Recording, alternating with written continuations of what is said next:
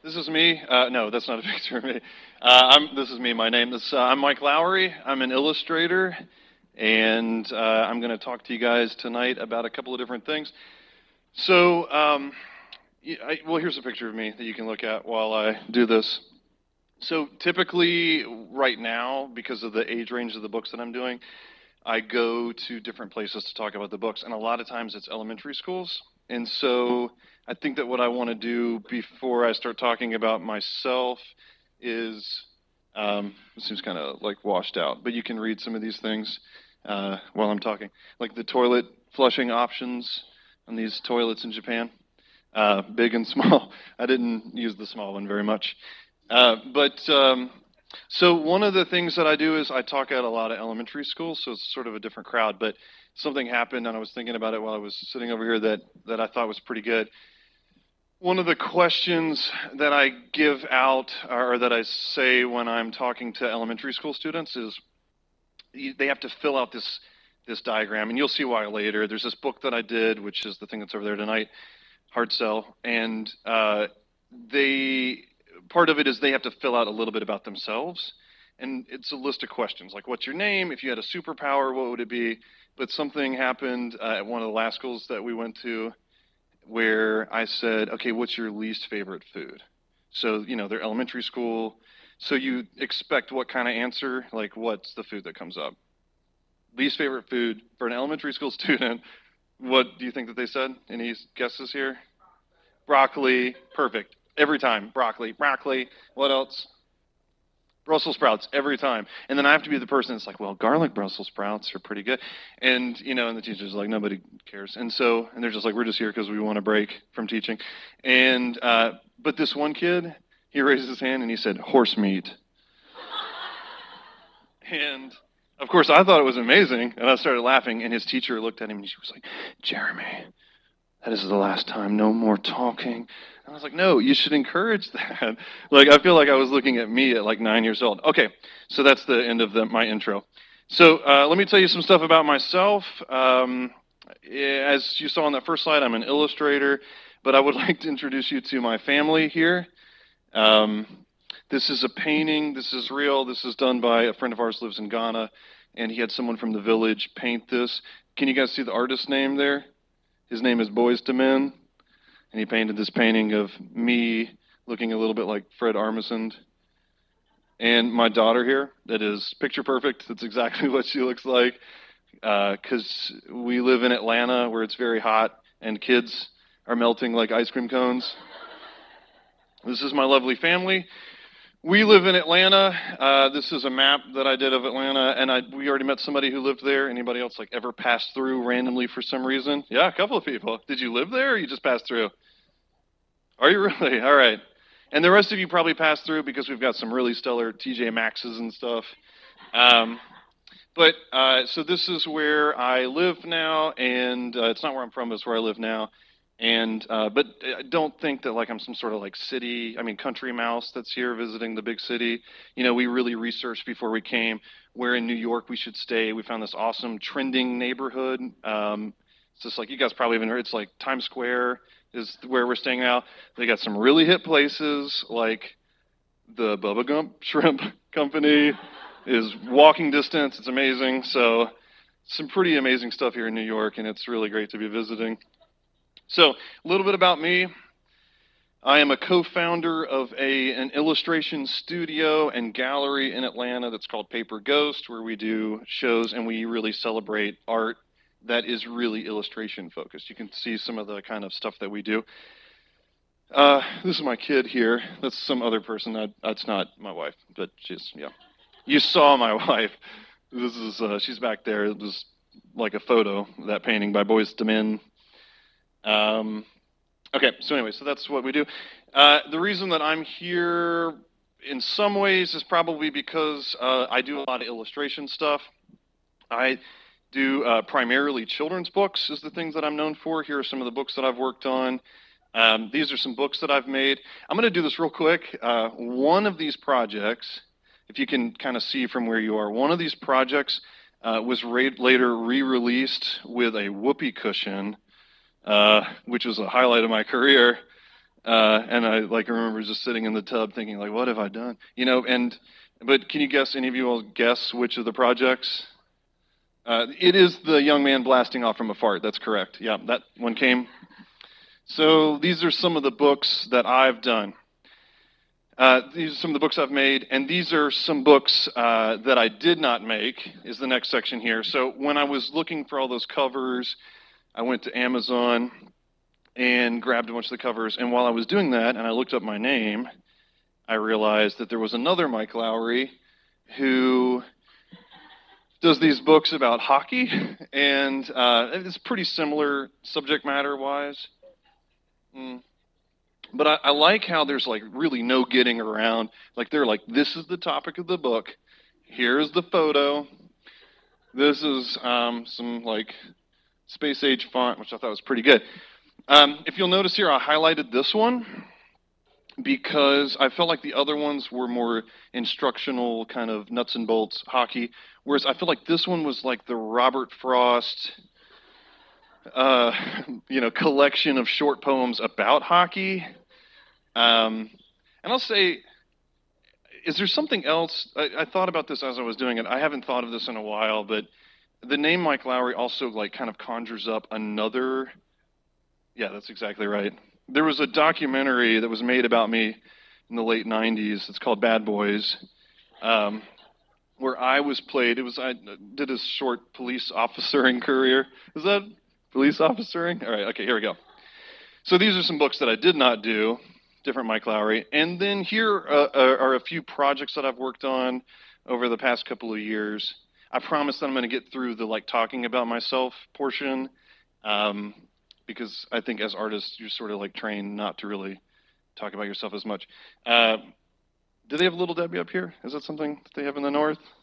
Do you any Southerners that know Little Debbie here? Just like pretend, like for the sake of, okay. And then some magazine covers and things like that. One of the things that I end up doing a lot of is food-related drawings. And so you can kind of see this Rhode Island magazine here. It's a lot of food drawings. Okay.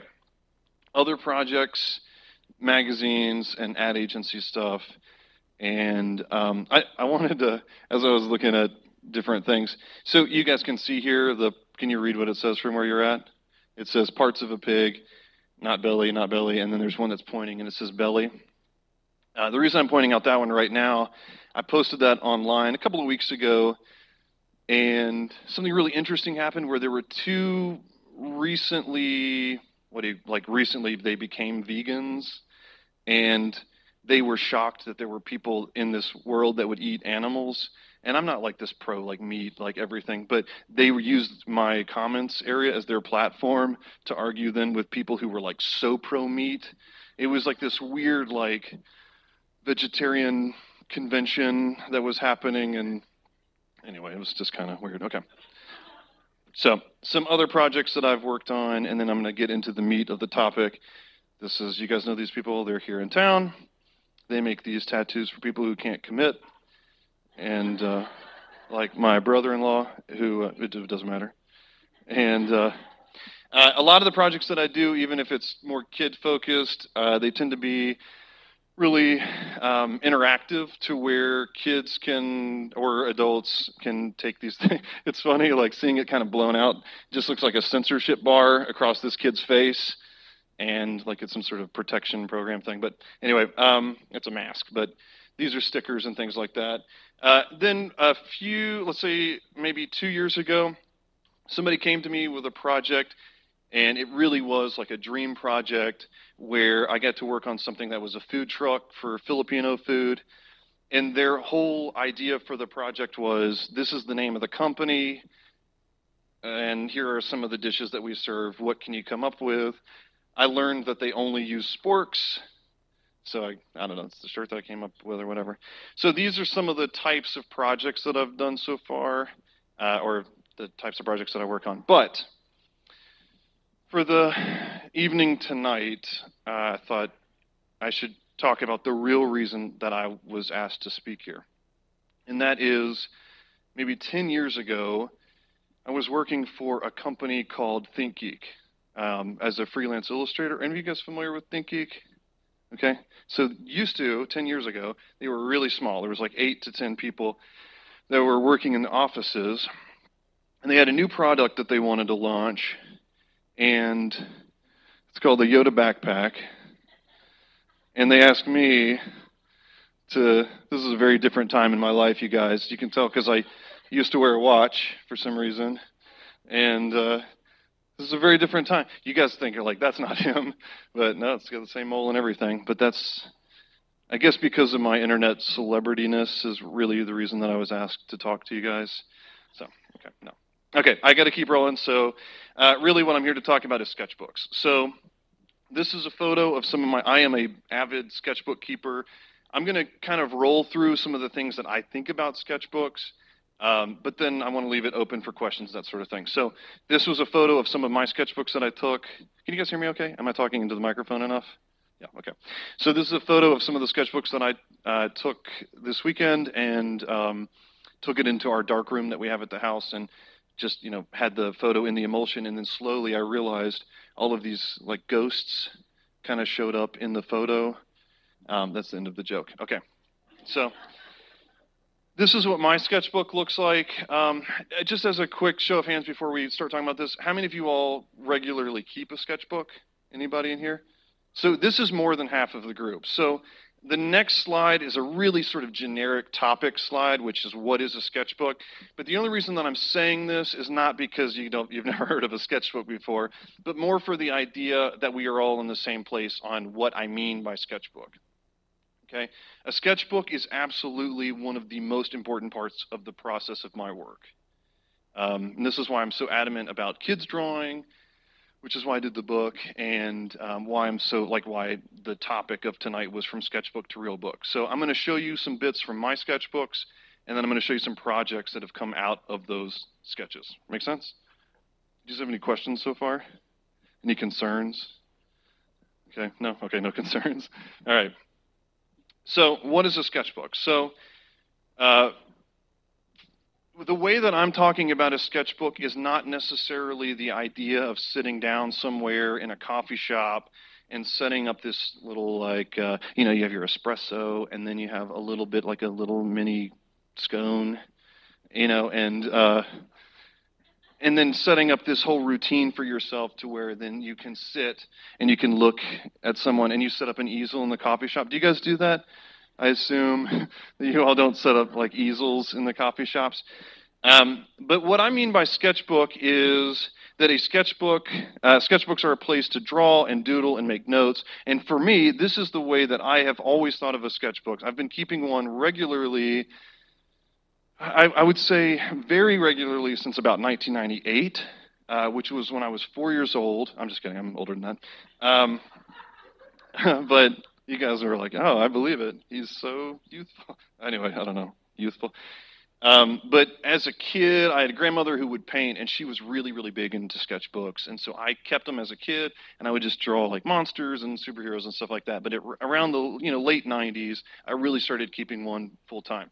And for me, a sketchbook became more than just where I would just sit down and draw very specific things. What it is, for me, a sketchbook became a place where I would just keep little pieces of ideas.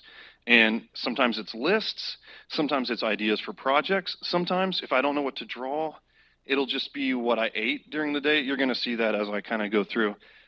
But this is something that, and I think a lot of you guys already see it, but if you're creative, is that wording right? If you are a creative? Yeah, I think so.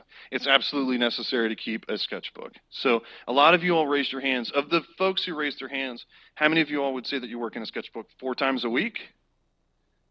That's pretty heavy sketchbooking. So a lot of hands kind of went down on that. And do we have anybody that sketches, let's say out of 365-ish days a year, would you put yourself in the 300 days a year? Anybody? A couple of folks, okay? This is a really tough thing, and I'm going to talk about how to kind of get into that habit of doing that a little bit more. But I do find it to be really important to keep a sketchbook, and you'll see that in my sketchbook, some days it's just a lot of just keeping track of, this is my wife here. She's sitting back there. You can give her your attention. And that's us crying while we were chopping onions. And I read this fact that you can chew gum and it'll keep you from crying. Have you guys ever read this before? It doesn't work at all. We were just like weeping. You remember? We got gum and but some days it might be something where I'm keeping track of some things that happen during the day. Some days it's just doodles and it's just I got a new brush pen or I got some new ink and I'm really trying these things out. And then some days it might be, so I have a 9-year-old. We took her to Iceland last year, and I loved all the different layers that are required for certain trips, you know. Um, yeah, so I carry my sketchbook with me everywhere that I go, and you can see that like a lot of these are sort of travel related and stuff like that. So I keep my sketchbook with me, but I've also learned like at a certain age I also started keeping like, well, that's a stupid thing to say, but like a pair of shorts because it gets so hot. Anyway, okay, let's just keep going. What kind of sketchbooks should you buy? So in this idea that sketchbooks would be a place where you keep all of this information, it's not something that's too fancy. I'm going to kind of roll through this so you guys can ask questions and stuff too. But something that's not too fancy, something that's not intimidating for you to work on. You guys have typically, anytime that I see that somebody has a fancy sketchbook, it's been a gift, right? Some aunt is like, "Oh, you like drawing? I got you this thing. It's made out of, like a sheep's face, or whatever." And it's got this parchment paper in it that was hand pressed, and then it's too intimidating, and you don't know how to use it, right? And it's very typical for even people who keep sketchbooks to say, well, the first page is so intimidating. I don't even use the first page, and I guess that's true. But if you start keeping a record of just like really basic, simple things, a sketchbook does not have to be fancy. And in the same way, so this is, I like this one a lot. I think that as an artist, sometimes you have to show off what your strengths are. And for me, it's the anatomy of my wife's arms. Okay? And, you just have to show off sometimes. And those are her beautiful arms. So, a sketchbook can be something really simple. This is just I have one of those just sort of cheap kind of stapled together sketchbooks that I use to keep lists and to keep rough ideas and things like that.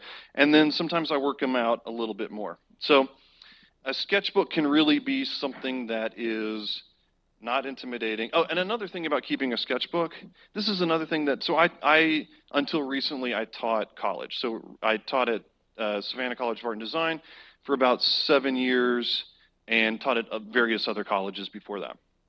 And one of the things that I always talk about sketchbooks, and one of the things that comes up a lot is students and certain types of artists always want to, this is important German for you guys to learn here.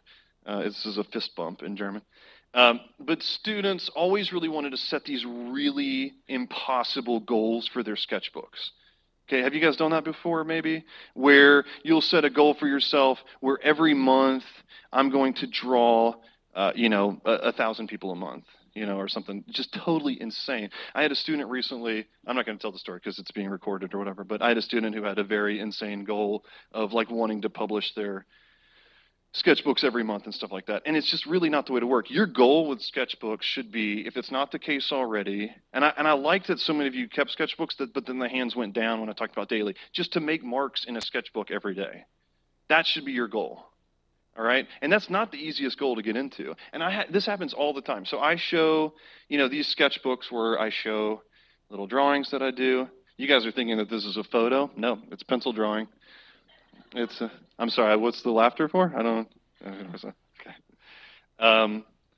But it's this thing where like I get it all the time where people say, I would love to draw more, but the big excuse is you don't have time to do it, right?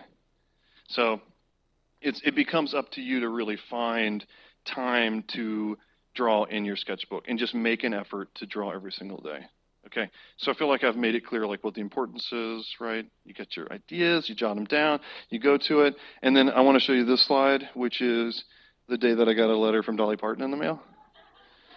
I'm showing it for 2 reasons. One reason is not the real reason, which is there's no other reason other than to show you that I got a letter from Dolly Parton in the mail. And that's what my eyes looked like. All right.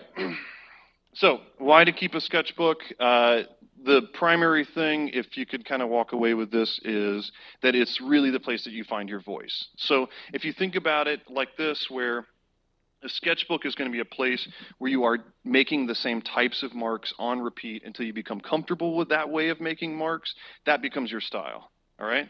People talk about style and voice all the time, and students, especially when we were talking about style, they would just be like really sweaty, and they weren't that sweaty, but really, really nervous about this idea of style. And style isn't necessarily like technique the way that you think it is for some artists. Really, style is just a collection of the way that you make marks and the things that you like to draw and the way that you generally draw them. And the only way that you can figure those things out is if you do it over a series of doing a lot of different types of drawings. Okay, so let me move kind of quick through some of this. So here are some projects that I have done that were based off of some sketchbook things that I drew, and then they came up later. So a couple of years ago, I had this really awesome opportunity where a company that I had always really wanted to work for, and you saw on that first slide, I generally illustrate other people's projects, but they asked me if I would write some things, some greeting cards. And this is absolutely true, what I'm about to show you, that when I was a kid, I would hand make greeting cards, and this is what I would draw on the back of those greeting cards. So, this is true. But I will say that I feel like it was like done slightly better when I was younger. But I had always really wanted to work with Hallmark, and they approached me and they said that they wanted me to draw some stuff for a new collection. So my brain did this thing that I think that a lot of your brains would do in that situation, which was it completely froze up, and it assured me that the ideas that I had were shit and that they wouldn't work. You know, I don't typically say shit when I'm talking to kids, though. I just realized. So anyway, so what I did was, instead of just sitting down and being like, happy birthday, all right, so it's your birthday, you know. So what I did was I went through a bunch of old sketchbooks, and what I found was a few things that really fit for the type of themes that they wanted at Hallmark. I almost said Hallmark.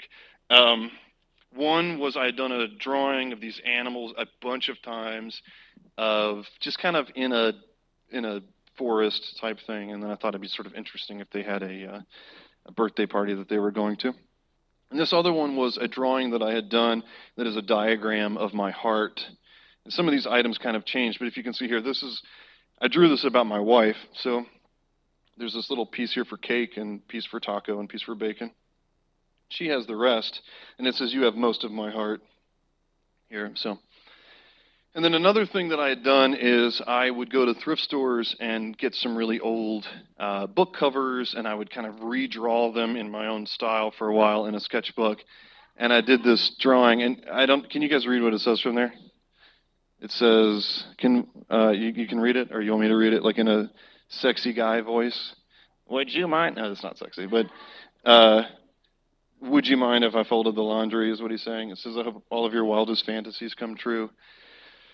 And so this is for a different company, but there was a thing where, again, I was just drawing these kinds of things, and then I was able to just kind of comb through my sketchbooks and find some ideas. Let me tell you a quick story about this card. Okay, this is for a company called Marion Heath. I don't know if you guys have heard of them or not. The art director I was working with was really nice and really excited about everything that I was showing. And one night, so typically I think, are any of you guys like really early morning workers? Anybody works really early in the morning? And then anybody really late workers? You work 2 or 3 at night, a couple of you. And then the rest of you aren't listening to the question. So you just go to bed at 9, you know, and then I wake up at 8:30. So I'm none of the things that you just suggested. So I came up with this idea. I had been drawing these characters, and I thought it'd be sort of funny of making this, like, obviously, like, doodly dog. And then, anyway, so I sent this to him at, like 2, 3, I sent it, and I remember immediately laying down and just thinking, will they hate this? I mean, will they find it offensive? I don't know. I started really overthinking this one for some reason. And then they didn't call. Every other time that I would send something, they would call at like 11 or 8:30 the next morning. And this one, they didn't call until like 2 or 3. And I was like, you've done it before, right? You start really overthinking, and you're like, I made a joke, and then he likes me. And they called, and they were like, oh, we love it as much as we can for your work. You know, you're what we can afford, is what they said. No, I just kind of they liked it. All right, so okay, a couple other quick things. A few years ago, I visited this little like suburban village here, and this is in the days of Blogger, and I just posted some little things that I saw while I was here on a trip, and a company called Gallison, which is part of Mode Puppy. Have you heard of this company before? They're part of Chronicle now. They got bought out. They took them as is from my sketchbook. And again, it was just because it was something that I really liked. They could see it from the type of drawing. Okay, so let me show you two more projects that are like that. So I think I mentioned my wife is German. It's kind of like her only defining feature. No, that was a weird thing to say. You guys are like feeling it out right now. She knows I'm just joking. I love you. Um, so the original version of this was just full of German jokes, and I took them out because I like laying in the bed. Anyway, so for a while, because of visa stuff, I don't know if you guys have ever had to deal with that stuff before. We had to do like, she would be there for 3 months, and then 2 months here, and then I would go over there for a month and stuff like that. But on one of the trips, we like to go to a lot of thrift stores and things like that. On one of the trips, I started drawing all of this stuff, and then I just started really making something for her. It was really never intended for it to be something that somebody else would see. And you can see on this one, too, that it's just like paper. This is not watercolor paper. This isn't like hot press arche, like fancy watercolor paper. This is just like crummy paper that you can see the lines through the other page. I started making these for her just to write her letters on, and when I got home, I sent it to her, and we talked about it for a long time. And that was something that just straight from my sketchbook I took, and I was able to pitch it to Chronicle, and they put it out as a as a journal. Okay, so one other sketchbook-related thing that I'll talk about here is I have to give myself certain kind of tasks to keep up with to keep working in my sketchbook. Okay, so that might be that I've told you all like the main goal is what? Like what is my main goal with my sketchbook? To once a day. Perfect. Thank you so much for listening to me. The rest of you guys are like, pizza coma. One thing that I started doing is that I started really not liking drawing for a little bit because I was just sitting down to work on stuff for clients and for projects.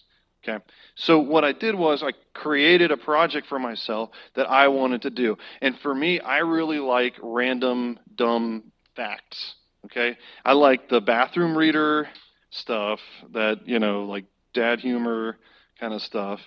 And so I started looking up these random facts, and I came up with this, which is that every day I would just draw some random fact. Now, you can see, hey, do this just for a second, just for this one. Look at the TVs behind you, because the color is a little different on it. I'm pointing that out on this one for a specific reason, and it's because if these look kind of polished for a sketchbook, it's because I do everything in pencil or ink, and then I'll scan it in and I color it, and then I post that. Make sense? So I don't want you to think like, bullshit, that's not his sketchbook. These are photos of a dancing goat. So anyway, so I came up with this concept, and then I started doing it every day. This is something I really liked doing. It became a passion of mine, and I think people really realized that if you're doing something that you're passionate about, then you'll find other people that have similar tastes that you do. And so I started posting this, and it got posted on some things, and then later, thankfully, it was a publisher that I'd already been working with, but then later they picked it up, and then that just directly as is became a book that comes out next year, I guess. Okay. So I was really excited about it, and then, so the book deal is nice, right? But then there was also, let me just say, like, I don't generally talk about myself this much, right? I feel like I have to say that right now, because we've gone to see some talks, I'm just like, this asshole is, like, full of himself, and it's like, but that's what I was asked you to do, right? Okay, anyway, whatever. So You're like, just here for the pizza. All right, but let me show you guys this here. I'm showing you guys this for two reasons. One, because so this is an Indian newspaper came out and they did a whole thing about those random facts, and they did this drawing of me down here. And I'm showing you one because it's obviously really flattering that people on the other side of the world are able to see this thing that you're doing. But the second reason I'm doing is I wanted to tell you guys a quick story, which was when it came out, I emailed the author. This is like a print thing. It wasn't on the web. I emailed the author and I said, that I was really thankful that they did this thing about me. Would it be possible to get a copy of the hard copy of the newspaper? And he said, oh, yeah, absolutely. This is all over email, of course. He said, absolutely, but I have a favor to ask of you, which I was like, this is really intriguing. And he said, the Oscars are coming up, and I'm having a really hard time getting interviews with American Hollywood celebrities. Would you put me in contact with some of them? And yeah, I said to just say, I don't know any celebrities. I'm sorry. America's really big.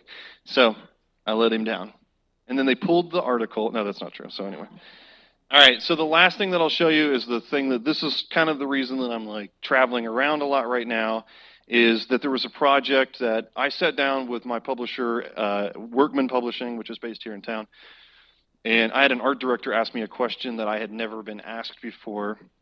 I told him that I kept lists, and on top of all of my drawings and things like that, one of the lists that I carry with me is dream projects. Okay, so future long-term goals, things that I would like to work on. I'm a big list keeper. A lot of my lists are small step lists. Are you guys, is this anybody here? Do any of you guys have a list of dream, like goals or projects? You should write it down at some point. I think that it really does end up changing the trajectory of like the way that you use your time. And I think that he might have thought that I was kind of exaggerating by saying this. And he said, okay, well, show me your list. What are some of the things that you want to work on? And one of the things that I wanted to work on was a series, at the time, just one book, but I wanted to work on a book that was a graphic novel that like a kid would read it, but then it was like choose your own adventure meets graphic novel meets sort of doodle book, that type of thing. And that's how we came up with this Doodle Adventure series. And it's about this duck who's sort of frustrated all the time. He's kind of a combination of... Did you guys watch Duckman at all? I will say I have referenced Duckman a lot, typically to elementary school. No, they don't know it. Is this cartoon that was voiced by Jason Alexander in the 90s. Anyway, but it doesn't matter. It's like a combination of him and maybe the critic or some other stuff, but he's always kind of annoyed, and I thought it would be funny if there was like this kid's book, but the narrator was always sort of annoyed with the kid, and he walks you through the book, and you have to draw things, and sometimes it works, but typically it doesn't work, and I liked the idea of, I like to pick on my kid a lot, and I wanted a book that would sort of do the same thing. So we came up with this book. Again, it's all from a sketchbook. I would just want to say a couple of quick points here to kind of wrap it up. The first one, and this is one of the hardest things, is to make time for your sketchbook. This is a sketchbook. If you thought it was a hymnal, this is not like me coming from the South to be like, guys, now's your chance to go back. So anyway, but to make time for your sketchbook. I mentioned before, this is one of those things that's really, really hard to do right now.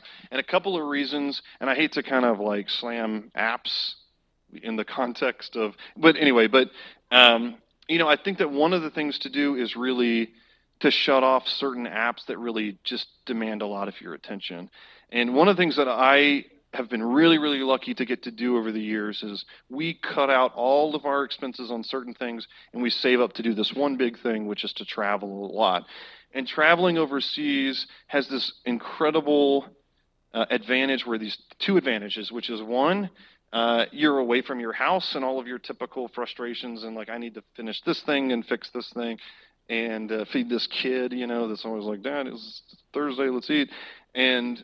But there's also this added advantage of being away from cellular service.